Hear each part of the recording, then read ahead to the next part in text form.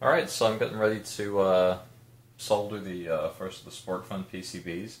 I was just looking at the guide here for Curious Inventor as they're talking about the build, and what they're saying is that in terms of, as you're actually soldering the stuff together, you can see the diodes positions have like a little line that separates them out. And if you look at the actual diodes themselves, the little black part on the diode over on this side is the bit that has to line up with the kind of little indentation on the image there. So hopefully that makes sense. Again, go to CuriousInventor.com and look at their build guide to get more information about this. That's what I'm working off of right now. But just waiting for the soldering iron to heat up, and then we'll go from there.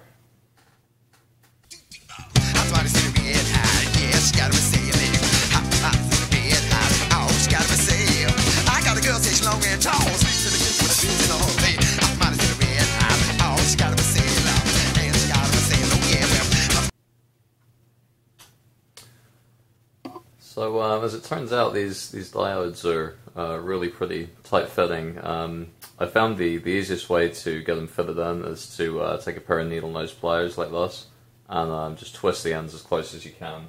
Usually when I'm fitting components, I have this this tool here that's used for bending them to the right proportion. But even the smallest option on here wasn't small enough to work for these diodes, so I'm just going to bend them all manually and slot them in and get them set up like so.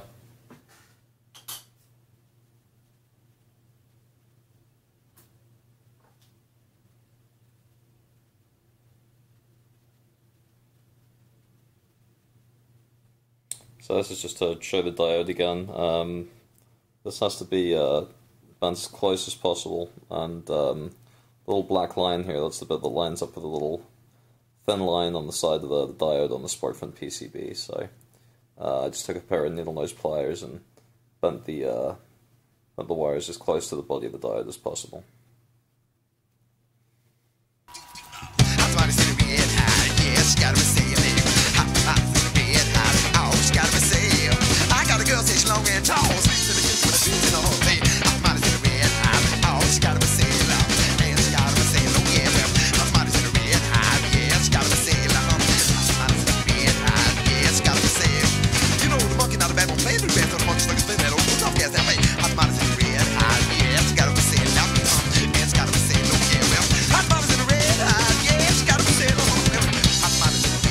Alright, so there we go, that's our diodes all positioned and ready to be soldered. You can see they're all the right way around, hopefully. I took a close look at them with a microscope to make sure. Or the microscope, but yeah, magnifying glass. So I'm going to start soldering them now.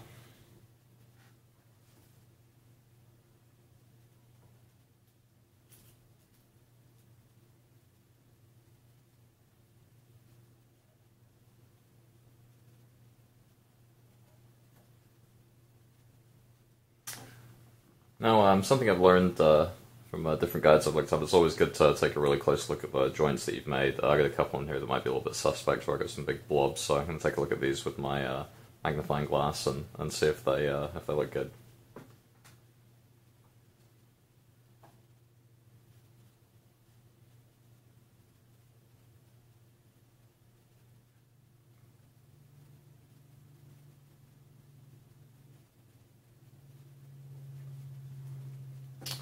Okay, so those actually all look pretty good, so I'm going to go ahead and clip the leads off.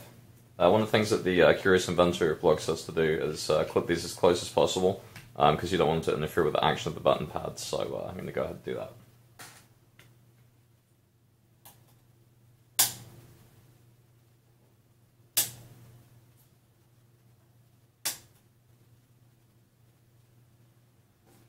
Alright, and with that, the diodes are on the board.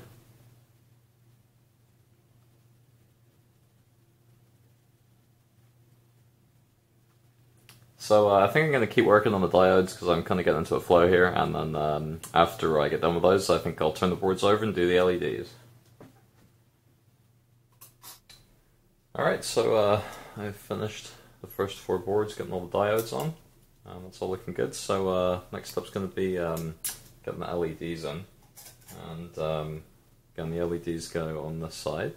And the thing to note is that the flat side is for the negative. So make sure when you're putting the LEDs in that the longer pin goes into the other side and the shorter pin goes into the flat side.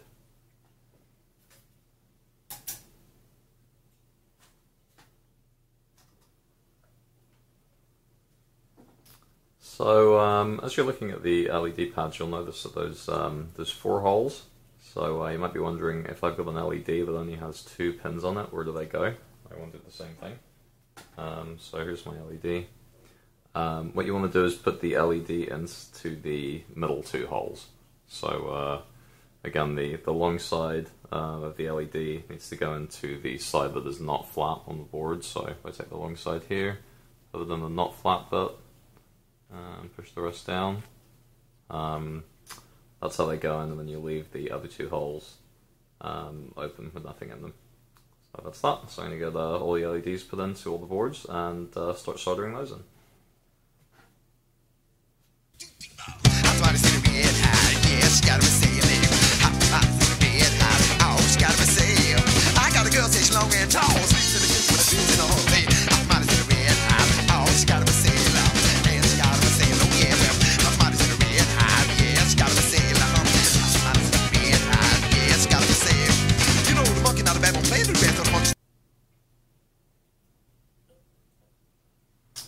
So something I've noticed as I've been soldering these is these holes are really close together. So in a case like this, heat is your friend, because solder will only flow into something that's hot. So I've got a really fine-tipped soldering iron. You're going to need something like this to get this kind of work done. Yeah, just kind of heat the joint up, get it nice and hot, and then put the solder in and let it run into the joint. These look pretty good at first glance, but I'm going to take a look with the magnifying glass and make sure they're all good. Alright, so that's all 4 circuit boards done, all LED'd and dioded. So next, the Curious Inventor Guide has you wire these things up next, but I think I'm going to go ahead and solder the unsped shield, since I just feel like it, so that's what I'm going to do.